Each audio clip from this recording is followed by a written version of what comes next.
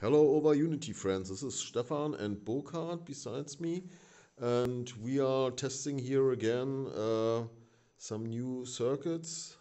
Today we have a Bedini box here.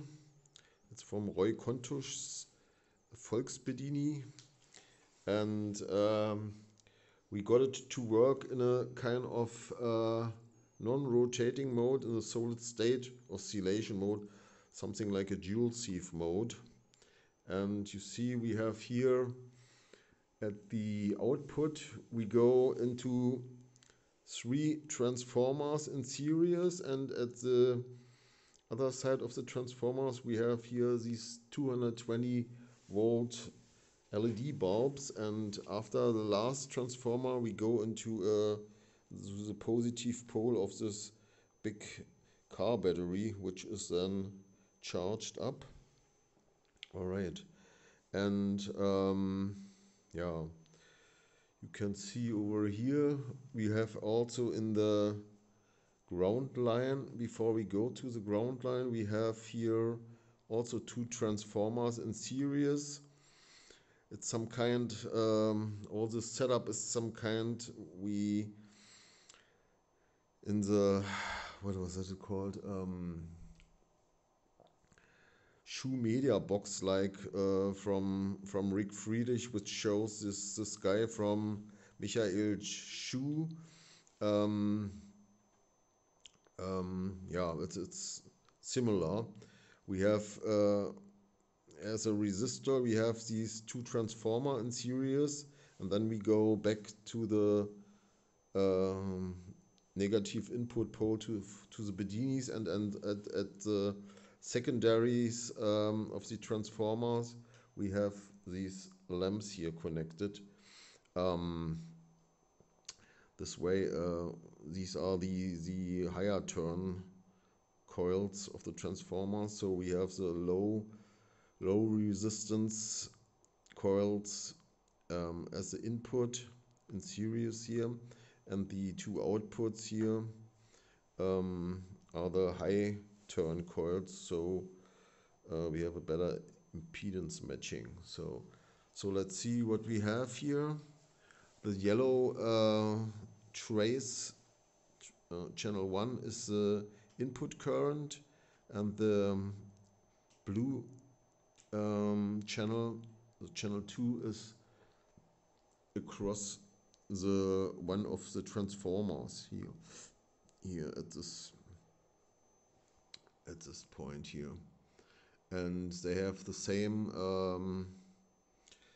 ground here, and channel 1 is inverted, so because we have to have the same ground over here, and so from this point to this point is channel 1, and from this to this point is channel 2. So you can see that over here. And we also have cyclic RMS selected here on the scope to see RMS values. All right, so let's show what we have as an input amperage. We have now 80 milliamps at about this is here the input voltage. It's about 12 volts, a little bit more than 12 volts, and this is the output battery. This one down there is shown then over here at the output. It's about 13 volts.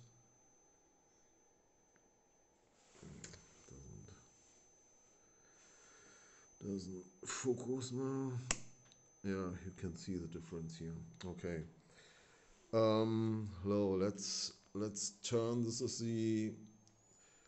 a pre-resistor for this. I can go down to about 30 milliamps, and I'm still in the input. The bulbs are still running at 32 milliamps of input current, and we have these scope shots here, let's see. You can also hear, and if I go to higher values, so about from 52 milliamps, the other bulbs are also lit. Yeah. So and I'm just turning the potentiometer of the Bedini circuit over here. All right. Yeah, I can see bulbs are still lit. Let's see, we can do it this way. Now it's 20 milliamps. Well, so about at 16 milliamps, the bulbs go out, and I have to readjust the potentiometer again. So okay. So we have extremely low input power here. Kannst du mal ausrechnen, wie viel 50 Milliampere ist und 12 Volt irgendwie? Was ist denn das? 0,6 Watt. Ja, ne? 0,6 Watt. Ja, ja. Genau. 0.6 watts here at 50 milliamps. You know, that's right. Yeah. And yeah, we have, okay, the brightness of these bulbs is about, you can't see this right in the camera. Oh, let's turn it this way. It's about maybe a third of the brightness from the normal brightness. And these are almost out now at 50 milliamps. So, achso, du hast einen Luxmeter? Ja, ich mach mal einen. Here, Burkhard has got a Luxmeter. Maybe can show that. But you have to have the right distance, weil muss man den gleichen Abstand halten, Ja. oder? Ich weiß nicht, in welchen Abstand macht man normalerweise immer 1 Meter, oder was? Normally you have to have, I think, 1 meter distance or something like this. Okay, we do that another time. We have to, that has to be also calibrated. But you see, with 50 milliamps input, we already get pretty good output brightness of these bulbs. I have risen it up to 91 milliamps, and yeah, waveform. Now it's gone out. Yeah, the solid state mode is much better than the running. You can also run it, but then the input current jumps to 300 milliamps, and strangely the bulbs sometimes go out then. Yeah, it jumps back and forth here. So now we have 248 milliamps. Ah, shit, this meter is going out all the time.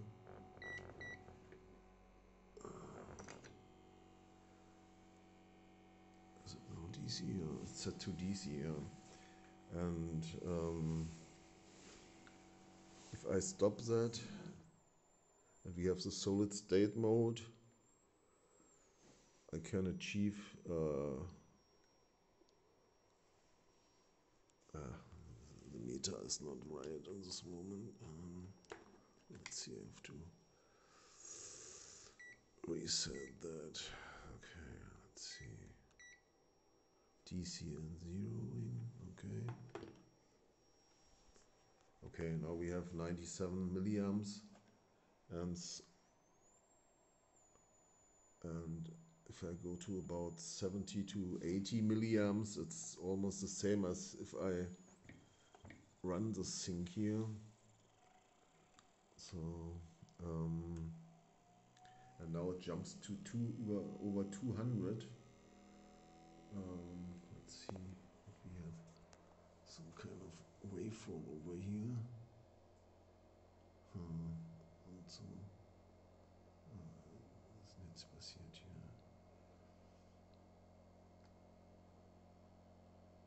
Okay.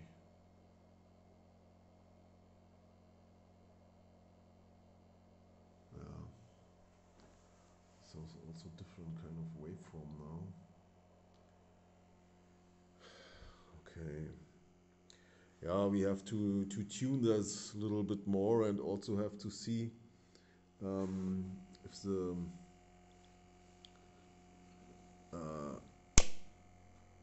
the output voltage of the battery, of the charged battery, if it's rising. Now the voltage of the normal feeding battery has been going down a bit. Okay, but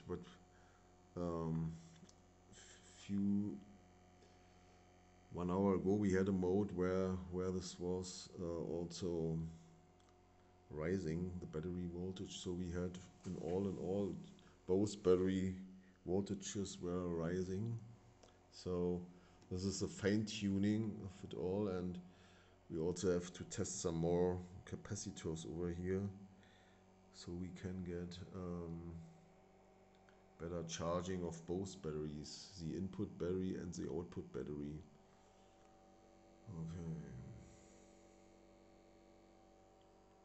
So all in all, we can have a system where we only have charging of both batteries, and so the source battery is also charged then.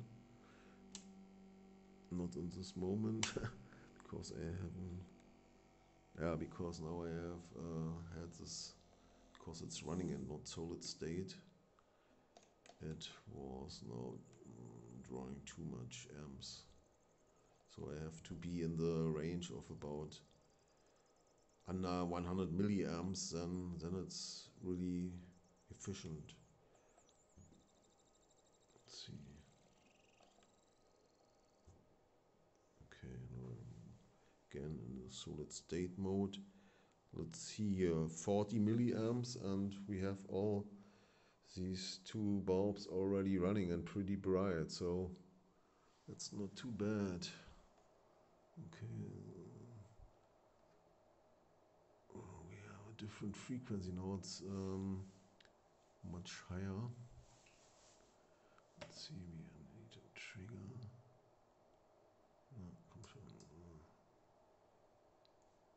Okay, let's trigger this again. Now, so this is pretty interesting, and I hope we can make this a permanent circuit somehow. And look here, only 40 milliamps, and these two bulbs are really pretty bright. This is, was ist denn das, 12 Volt mal, nee, wir haben ja nur. So now let's see here, the input battery has risen again now also to 13 volts. Yeah, okay. Here, see. So the battery is charging now again. That's really good. Not too bad. So to hook transformers in the input directly between the battery and the ground line of the Bedini is really efficient. So, not bad at all. Let's see, 39 milliamps.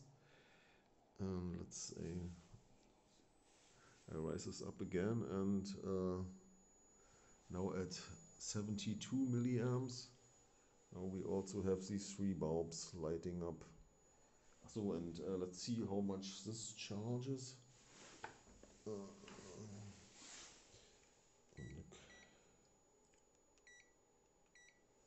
Okay, guck mal